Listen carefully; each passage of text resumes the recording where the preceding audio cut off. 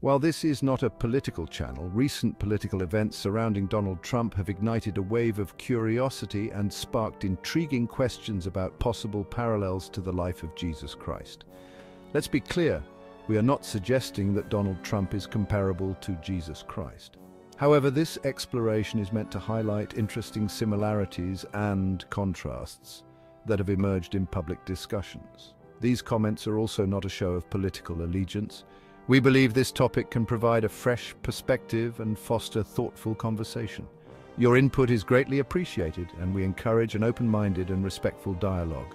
Our aim is to captivate your interest with a compelling narrative that connects past and present in a way you may not have considered before. Stay with us as we seek out this fascinating comparison that promises to be both thought-provoking and engaging.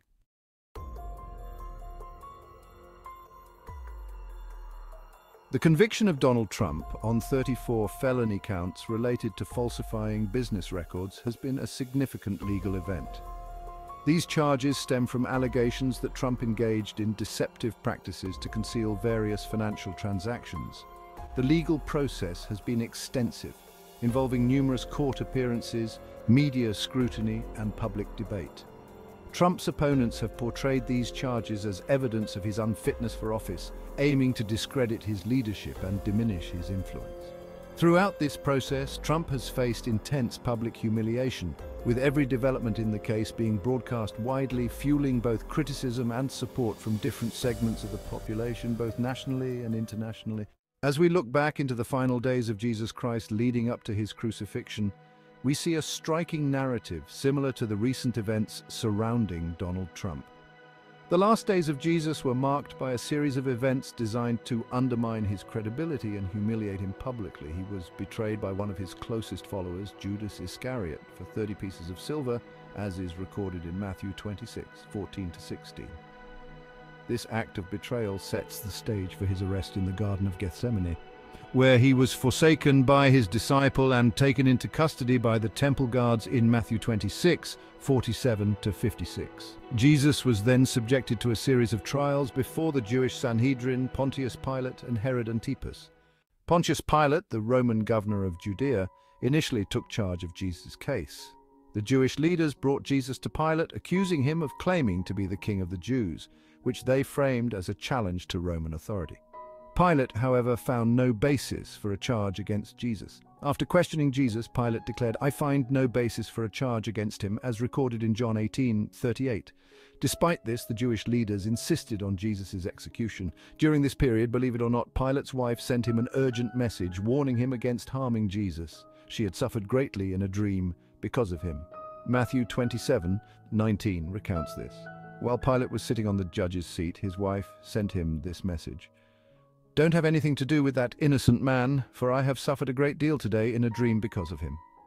This dream further unsettled Pilate, adding to his hesitation. To avoid making a decision, Pilate sent Jesus to Herod Antipas, the ruler of Galilee. Since Jesus was a Galilean and Herod was in Jerusalem at the time, Herod was curious to see Jesus and hoped to witness a miracle. However, Jesus did not perform any miracles, nor respond to Herod's questioning. Frustrated, Luke 23:6-11 recounts that Herod and his soldiers mocked Jesus, dressed him in an elegant robe, and sent him back to Pilate. Pilate, again faced with the decision, tried to release Jesus, stating that neither he nor Herod found him guilty of any crime deserving death. Luke 23:13-15. However, the crowd, influenced by the chief priests and elders, demanded Jesus' crucifixion. Pilate offered to release Jesus as part of the Passover amnesty, but the crowd chose Barabbas, a known criminal, instead. Matthew 27:20-21. Jesus' trial before Roman and Jewish authorities revealed a profound narrative of injustice and moral dilemma, intricately linked to a cosmic battle against Satan.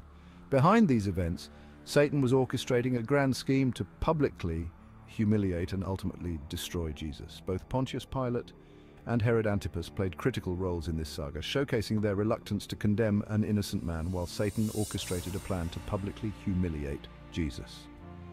This cosmic battle is highlighted in the Bible, beginning with Genesis and culminating in Revelation. So the conflict between Jesus and Satan began long before the crucifixion. In Genesis 3:15, after Adam and Eve's fall into sin, God declared to the serpent, Satan, And I will put enmity between you and the woman, and between your offspring and hers. He will crush your head, and you will strike his heel."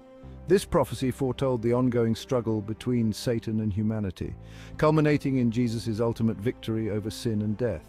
The book of Revelation also provides a vivid depiction of this cosmic battle. Revelation 12:1-5 describes a vision of a woman about to give birth, and a dragon, Satan, poised to devour her child. A great sign appeared in heaven, a woman clothed with the sun, with the moon under her feet and a crown of 12 stars on her head. She was pregnant and cried out in pain as she was about to give birth. The dragon stood in front of the woman who was about to give birth so that it might devour her child the moment he was born. She gave birth to a son, a male child, who will rule all the nations with an iron scepter, and her child was snatched up to God and to his throne. This imagery symbolizes Satan's efforts to thwart God's plan of salvation through Jesus. In the midst of his suffering, Jesus' identity as the Savior of humanity became even more apparent. He bore the sins of the world and offered himself as the ultimate sacrifice to reconcile humanity with God. This act of self-sacrifice underscored his role as the Savior, willing to endure the greatest suffering for the salvation of humanity. The crucifixion of Jesus was not just an end, but the fulfillment of his mission to save mankind. Isaiah 53 verses 5-6 prophetically speaks of his sacrifice. But he was pierced for our transgressions, he was crushed for our iniquities. The punishment that brought us peace was on him, and by his wounds we are healed. We all, like sheep, have gone astray. Each of us has turned to our own way, and the Lord has laid on him the iniquity of us all. Through his death and resurrection, Jesus conquered sin and death, offering eternal life to all who believe in him. Jesus himself declared his purpose in Luke 19:10, "For the Son of Man came to seek and to save the lost." His resurrection was the ultimate victory, proving his divine authority and the truth of his teachings. With taking on an enormous responsibility such as the saving of others, while going against the grain of what appears to be popular opinion, there is no telling what the outcome will be. In the case of Donald Trump, his public legal battles have taken an unexpected turn. Contrary to what his prosecutors might have anticipated, the legal actions against Trump have surprisingly galvanized his support base rather than diminishing it. Many of his supporters perceive the charges and the legal process as politically motivated attempts to publicly humiliate him. This perception has fostered a sense of solidarity among his base, who feel that Trump's treatment reflects broader injustices they believe are directed at them as well. This sentiment has been amplified by Trump's rhetoric, which frames the legal battles as a fight against a corrupt system. Trump's statements, such as, "They want to get to you, but I'm standing in their way," resonate deeply with his followers. They interpret these words as a personal defense against an overreaching government. This narrative has reinforced Trump's image as a political outsider willing to challenge the establishment, making him a symbol for those who feel disenfranchised by mainstream politics.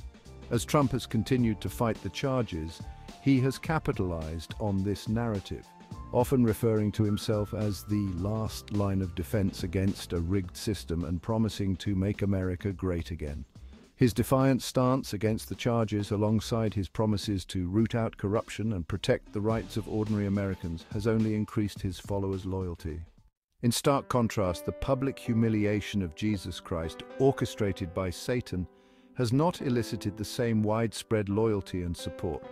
Jesus' trial and crucifixion, despite being the ultimate act of sacrifice and love, often fail to evoke the steadfast allegiance from humanity that his mission deserves. While Trump's supporters fiercely defend him against perceived injustices, humanity's response to Jesus' ultimate sacrifice is often lukewarm. Despite the awareness of Jesus' suffering and the cosmic battle against Satan, many do not exhibit the same fervent loyalty and commitment to Jesus as seen in political allegiances. Jesus' mission was to save humanity from sin, a task he accomplished through immense suffering and sacrifice. John 3:16 encapsulates this. "For God so loved the world that he gave his one and only Son, that whoever believes in him shall not perish but have eternal life." Yet, despite this profound act of love, the dedication to Jesus' cause is frequently overshadowed by earthly pursuits and leaders. The Bible addresses the issue of leaders leading their congregation astray. Jeremiah 23:1-2 says, "Woe be unto the pastors that destroy and scatter the sheep of my pasture, saith the Lord." Therefore, thus saith the Lord God of Israel against the pastors that feed my people, Ye have scattered my flock and driven them away, and have not visited them. Behold, I will visit upon you the evil of your doings, saith the Lord. The book of Matthew speaks to the blind, leading the blind. 2 Peter 2:1 warns, But there were false prophets also among the people, even as there shall be false teachers among you, who privily shall bring in damnable heresies, even denying the Lord that bought them, and bring upon themselves swift destruction. These and other verses warn about false shepherds, prophets, and leaders who lead God's people astray through their actions, teachings, and neglect. The passages emphasize the responsibility of leaders to care for their flock properly and the consequences of failing to do so. With this said, we need to take responsibility for our own relationship with God. We have to be steadfast. In Matthew 10:32-33 we see that, Whosoever therefore shall confess me before men, him will I confess also before my Father which is in heaven.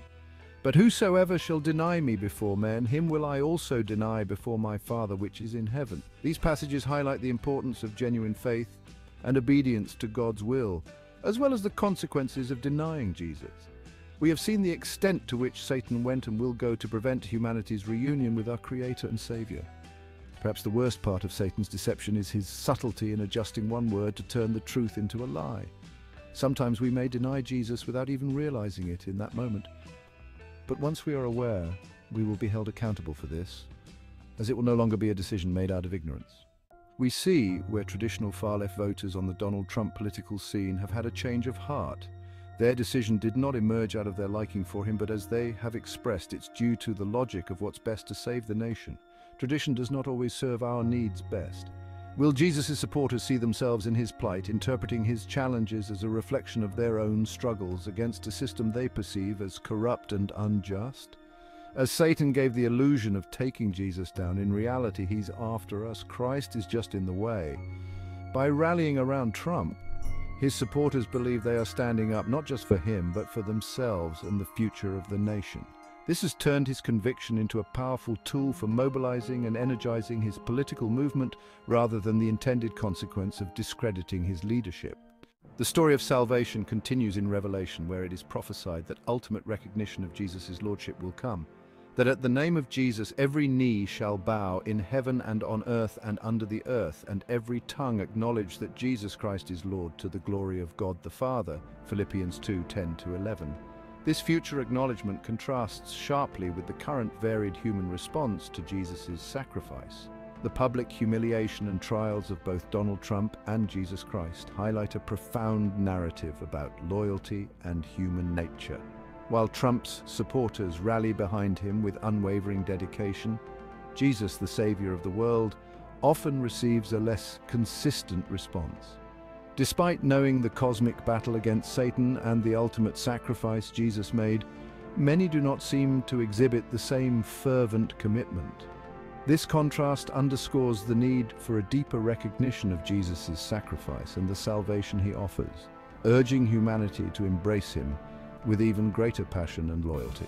There have been observations and a host of talk and questions regarding what seems to be the blatant disrespect of Christianity, specifically the mockery of Christ, even in this modern age. The question is asked, why is it that of all the global religions, Christianity is the one being mocked, and to such an extensive degree? To what extent do you believe Christians show acceptance and allegiance to the Savior of humanity, Jesus Christ?